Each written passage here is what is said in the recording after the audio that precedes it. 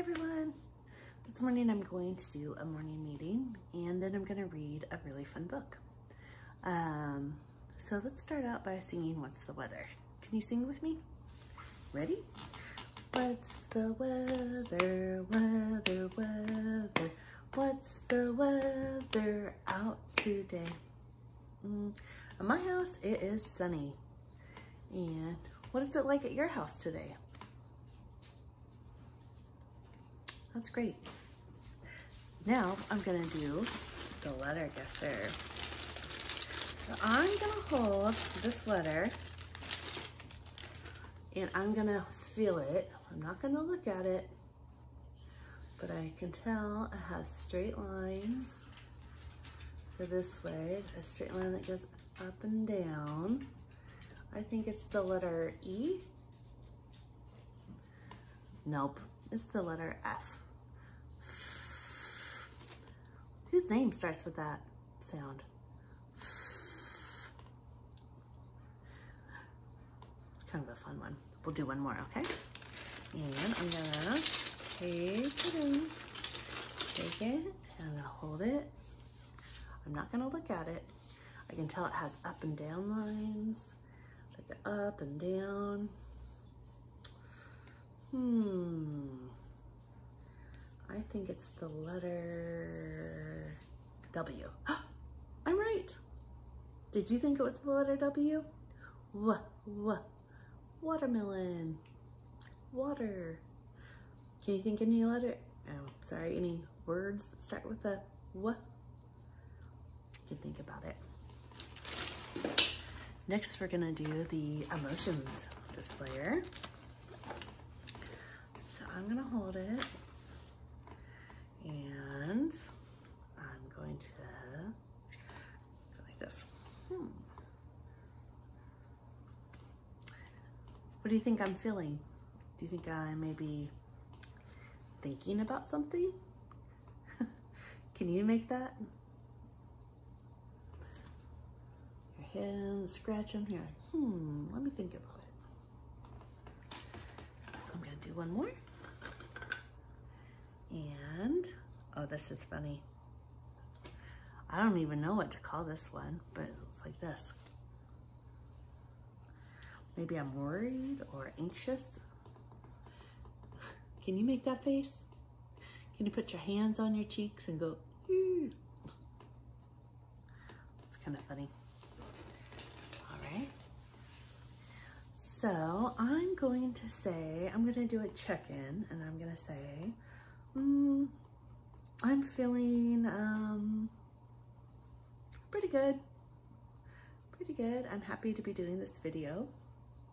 And I'm also kind of still feeling sad because I miss everybody.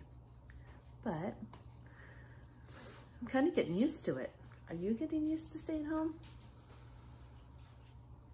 How are you feeling? All right, now we're gonna read a really fun book called Giant Underpants by Mark Fearing. Can you see what's going on in that picture? I think he's feeling embarrassed, maybe? Can you make that face? Ooh, don't look.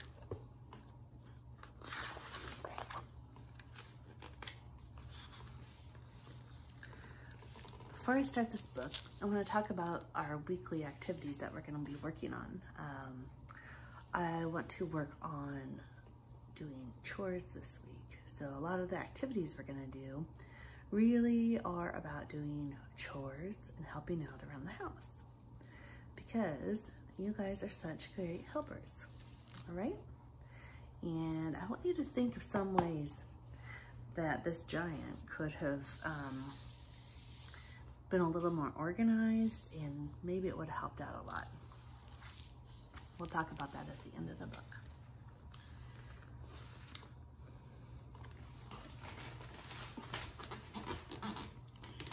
Bilbo was a giant, and like most giants, he was good at stomping, napping, and losing things. Like he's sleeping right there. He's stomping right there. I think he's holding a cow on this picture. One morning, he lost something very important. His pants. Belbum had only one pair of pants, which the tailor in the town had made just for him, and now they were lost. He searched his whole house. He looked in the pot of food. He looked in his teacup. Do you think that's a good place to look for pants? I don't think so. After peeping outside to make sure nobody was watching, he searched his backyard. No pants. Giants are also good at being, how do you think he's feeling? Look at that face. What would you say he's feeling? I think he's feeling angry. Where are my pants? He said. Uh-oh, look at this huge mess on the ground that he's made. Unfortunately, that didn't help him find his pants, but it did make a big mess.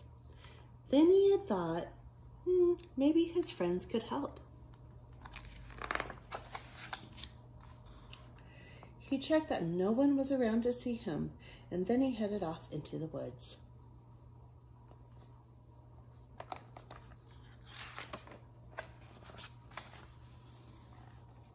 First, he went to see his friend, Polyphemus, the Cyclops. "I've lost my pants," Belbum explained. "Can I borrow a pair of yours?" And his friend said, "I only wear togas." Do you see what a toga is? It's just one piece of cloth that goes over the shoulder. Belbum tried it on. I don't think he likes it. Look at that face.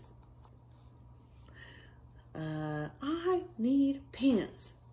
"Did you look at your house?" Polyphemus asked. "Of course I did," Belbum roared and marched away. He went straight to the old Grit, who was a very wise gnome. Look at that cool house they have. There's a ladder that goes on up into the tree. "I've lost my pants," Belbum said. I can see that," said old Grit.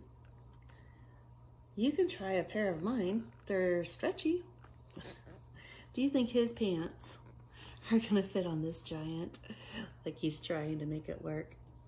Belbum tried them on. "Not stretchy enough," he bellowed.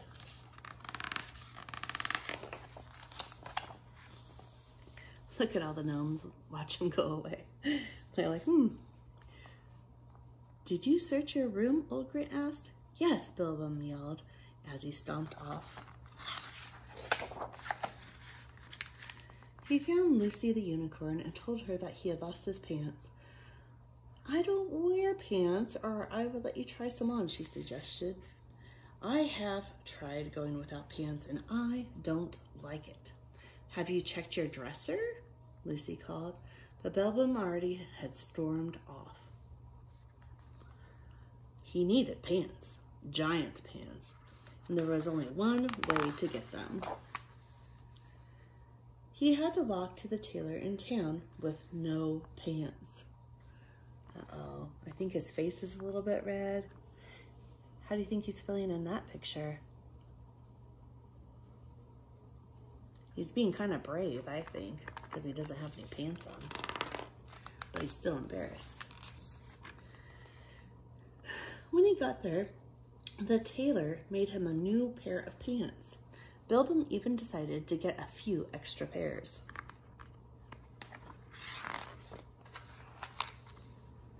On his way back, he gave each of his friends a pair of pants, just in case he ever lost them again.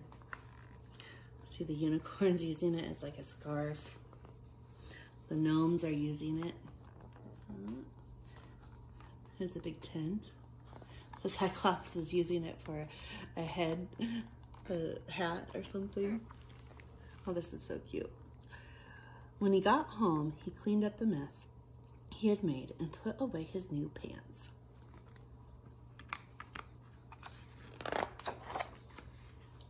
And that's when he found his old pants. It was the drawer he didn't look in.